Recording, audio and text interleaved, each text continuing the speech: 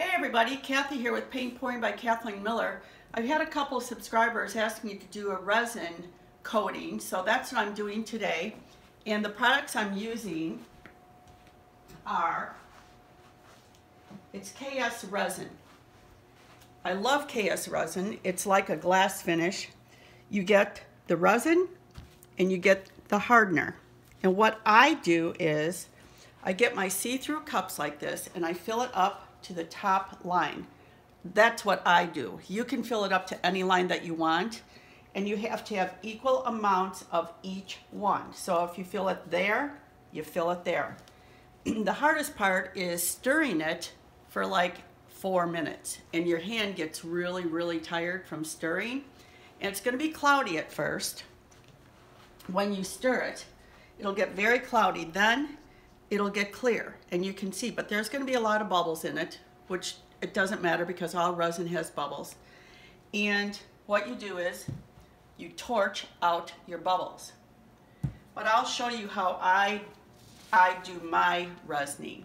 So I'm going to do it on a coaster and show you first.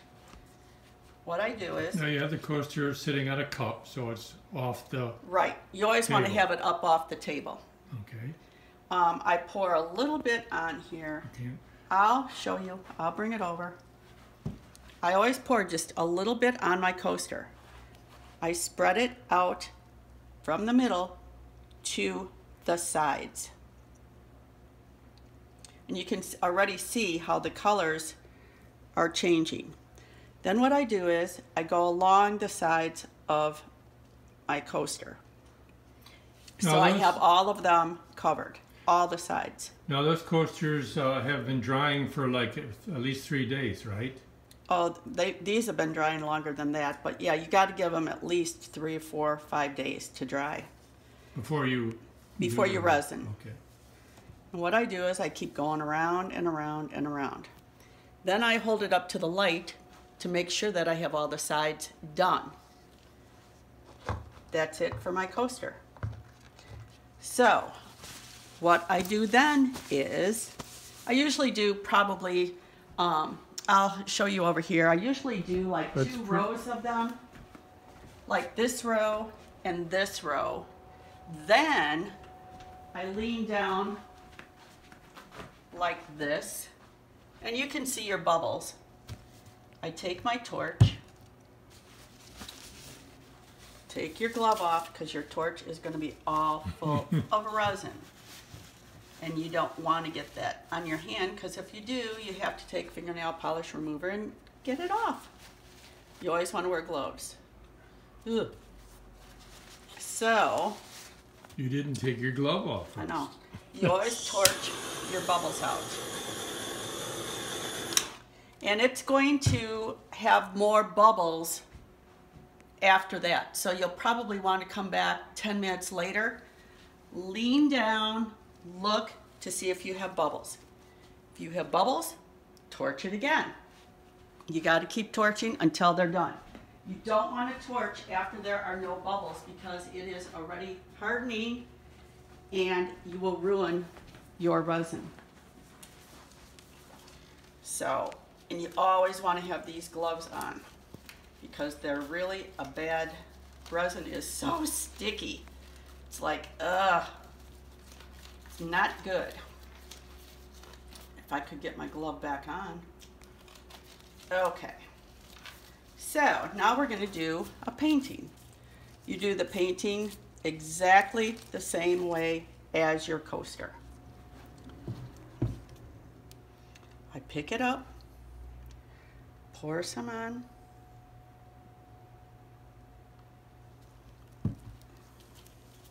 Spread it out from the middle to your sides, always from your middle. You want to make sure that your paintings that you're doing are not sagging in the middle because your resin will go and congregate into the middle and it'll pull away from your sides.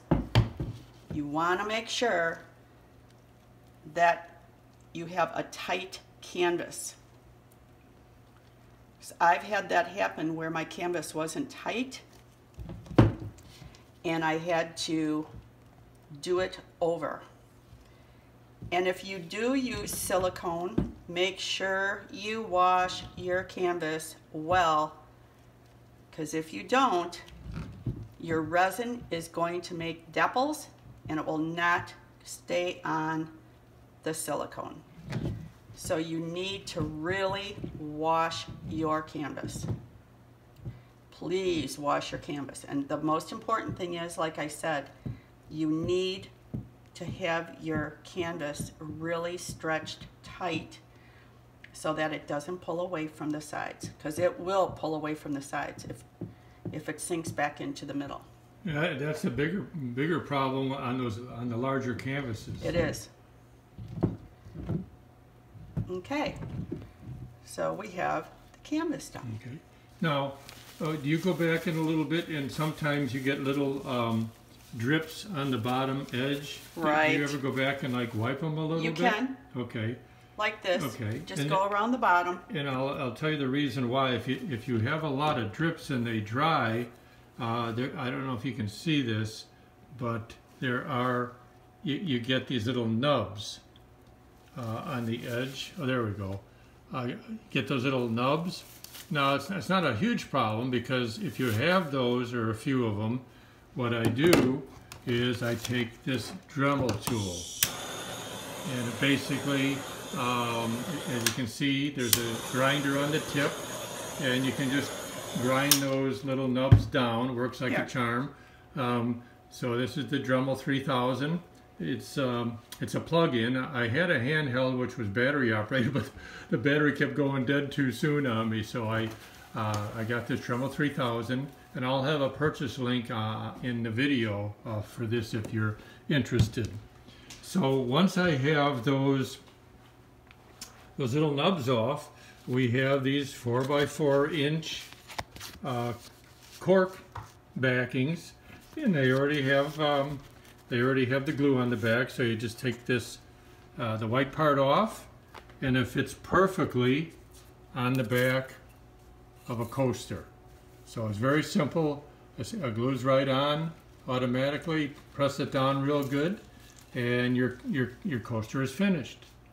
Then we take the finished coasters, and we have these nice little protective bubble bags, and two of them are back to back so they don't scratch each other.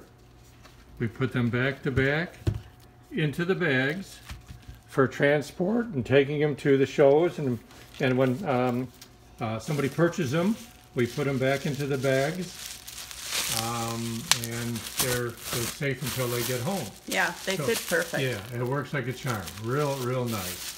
So that's kind of what we do after we have the resin finished. Okay, well, I'm going to go back to my work table because I've got a lot of resining to do. And if you have any comments, any questions that you want to know and ask me about this, feel free to ask me. And another thing, put in a comment what you would like to see me create. I'll let you be the one to tell me what you would like to see me create. But if you would like to subscribe to our channel, hit the bell. You'll get notified every single time we do a video. And please share it. Give me a likes up. And like I said, tell me what you want to see. I'm always here.